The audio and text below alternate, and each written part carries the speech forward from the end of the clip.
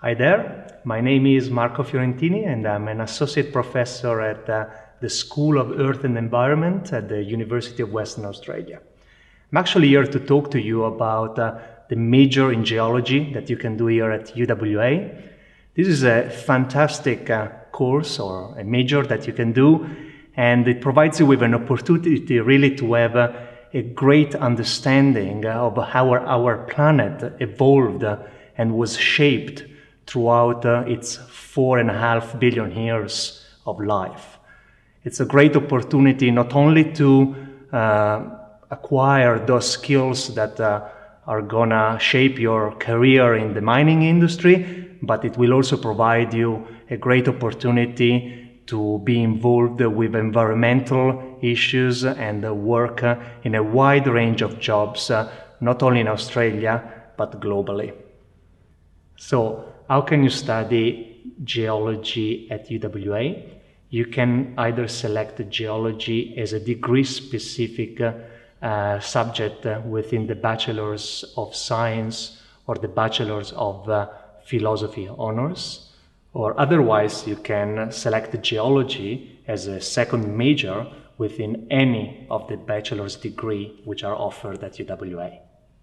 And now I'm going to give you a bit of a snapshot about the units that you're going to study, the core units that you're going to study within the major at UWA. At year one, you have two core units, Introduction to Geology and Dynamic Planets. And I have here Mary G, who is going to talk to you about them in detail. Hello, my name's Mary G. I'm first year Geoscience Coordinator in the School of Earth and Environment here at UWA. In first semester, first year, I coordinate EART 1105, Dynamic Planet, which is a broad-based Earth System Science unit. For this, we draw on specialties from across the school, and as we're a very diverse school with lots of specialist fields, we can be covering topics such as climate change. We can be looking at the way the biosphere interacts with the rest of the planet. We can be looking at volcanoes and the way that they interact with the atmosphere, for instance. So it's an extremely diverse unit, and it's a unit that is updated yearly, so it's very hard to talk about specific content. We also focus a lot on students learning about Earth systems, Earth processes, and learning about topical processes such as climate, for instance, which is a very popular process, but not just discussing it from a point of view of somebody reading the literature, but looking at the data behind this. So we actually go back to the ice core data so that we can focus on the way climate has behaved on this planet over the past 700,000 years, and it's a key part of the unit that you as a student will be able to look at a data set like that, interpret a data set like that, and be able to make up your own mind about some of the media information you're getting. At the end of Dynamic Planet, you'll have a general understanding of Earth systems, how complex they are and how they interact with each other, how many variables are in those systems. And you'll be able to apply that understanding to your future studies here at UWA and also to your life in general. One of the units I coordinate is second semester Introduction to Geology unit, EART 1104. This unit's very much what it says it is. It's an introduction to geology, so we're heavily practical based. We do start with mineral identification. This is a keystone to the geological processes that we are going to go on and discuss. At the end of Introduction to Geology, you'll have a very broad-based understanding of geological processes and, in some ways what's more important, of applied geology, how this applies to the environment surrounding you.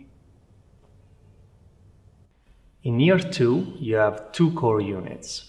The first one is Earth Materials that I'm actually teaching together with Annette George. And in this unit, we're going to really talk about how you form rocks. You can either form rocks in big volcanoes, or either you can form in big sedimentary basins, I don't know, under the ocean or in places like that. The second core unit is Earth Processes. And this core unit is actually taught by Eric Tauber, and it looks at how rocks are deformed when metamorphic processes occur. Just to give you an idea of what I mean with that, you look at how rocks are broken up and deformed when mountain belts form. In year 2, we also have 2 complementary units. The first one is field geology, and it's actually a unit which is highly recommended also for all the students who choose geology as a second major.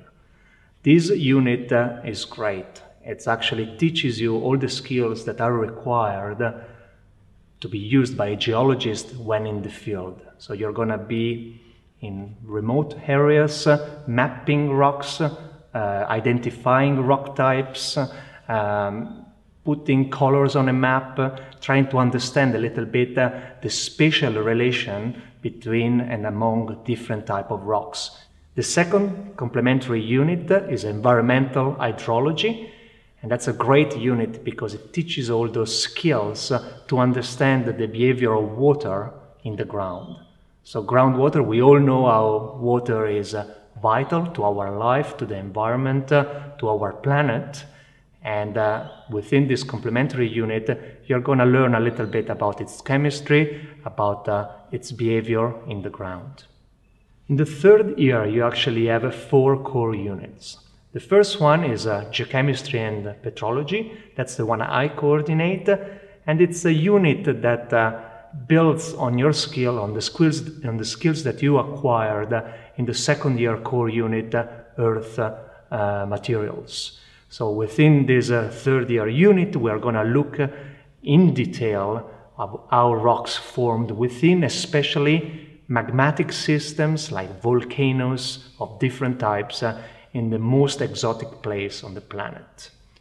We're going to also look at the geochemistry of these magmas, and we're going to look at how these magmas evolved within and during the history of the planet.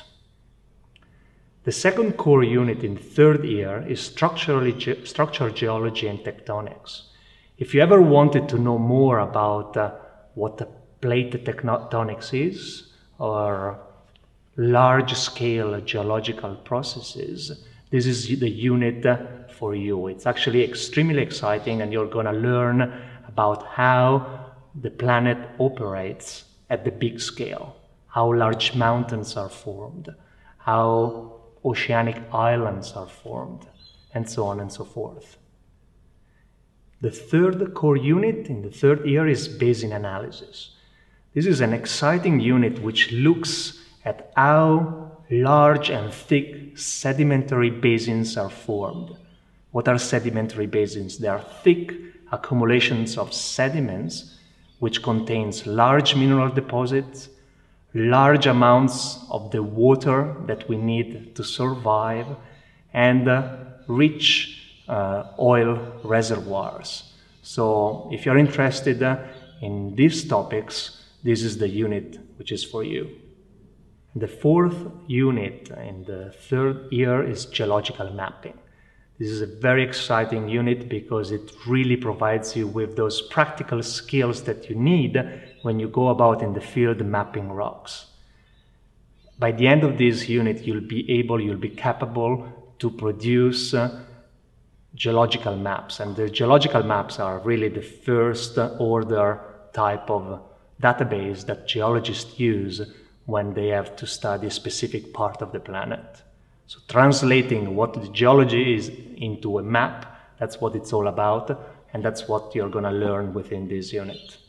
You can expect an average of 5 contact hours per unit per week, and that includes lectures and labs, which are actually extremely important in geology because that's where you're going to look at rocks. When you're not in the field, you're going to use microscopes, and you're going to really try to understand how rocks look like. An important component of the geology major is certainly field work. So some units involve field trips, and these range in length between 1-2 days to a week, 10 days, and they usually are a very important component of the unit because that's actually where you're going to look at the rocks in their habitat, if you wish. And they're actually really a lot of fun as well.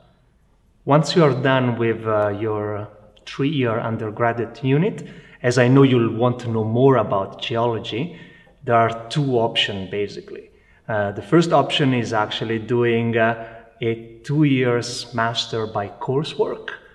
And the second option is doing a 4th year honors followed or leading to a 5th year master's by either research or coursework.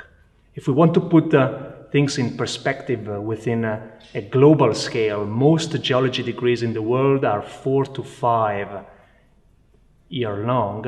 And if you want to really get the skills that are needed to make you an excellent geologist, it's actually highly recommended that you do either 4 or 5 years. In both of those options, you'll have the opportunity to carry out an independent piece of research or an independent project, and that's a fantastic opportunity. I had students, honor students this year who came back from Greenland, and they had the opportunity to map and collect samples at 80 degrees north in the north of the planet.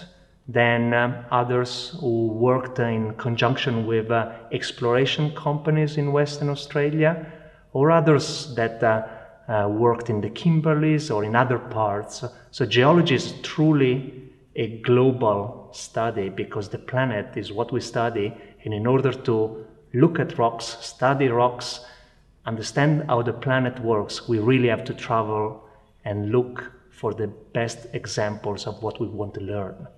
As I'm sure I've convinced you all to do a geology major, I'm going to see you all next year.